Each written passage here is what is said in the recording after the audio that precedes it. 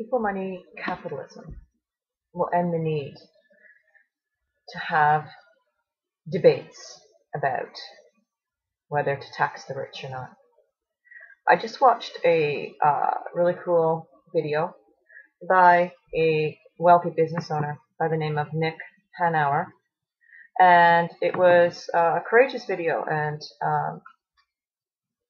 he did a wonderful job explaining very clearly why it is that the rich indeed do not create jobs.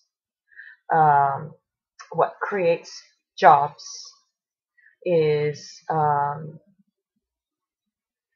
middle class consumers, or just, I shouldn't say middle class, just the average consumer. So the average consumer going out and purchasing, having the purchasing power, having the money to purchase goods. Therefore, the business owners need to hire and keep on their employees to run that business. And that's what creates jobs and fuels a healthy economy. And therefore, his argument is absolutely tax the rich to feed into the system, to build up the system and get the economy going again. Absolutely do it.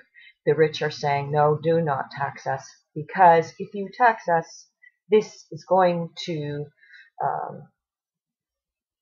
hurt the system in which we can create jobs, as we will have less money to put into these our corporations to hire people.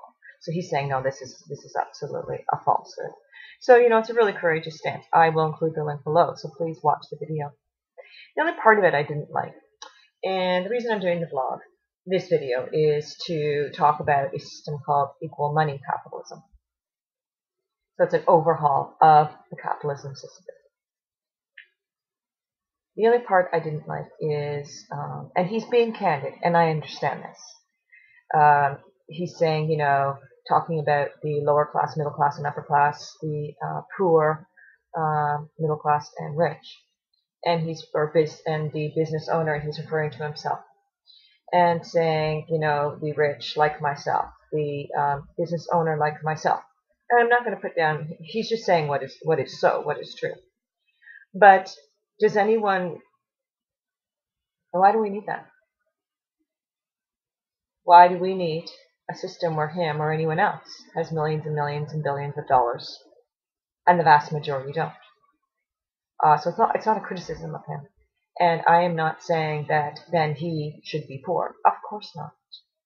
It's a redistribution. So in equal money capital, there wouldn't be the rich poor.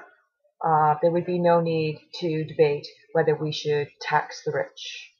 There would be an equalization of tax and of income, so that all have what they need.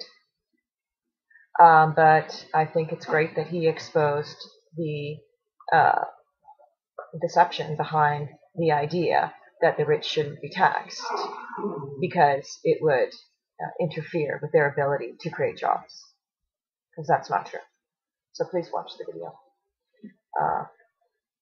that he has made. It's a TED Talk, so I'll put the link below. And please investigate equal money capitalism. Thank you.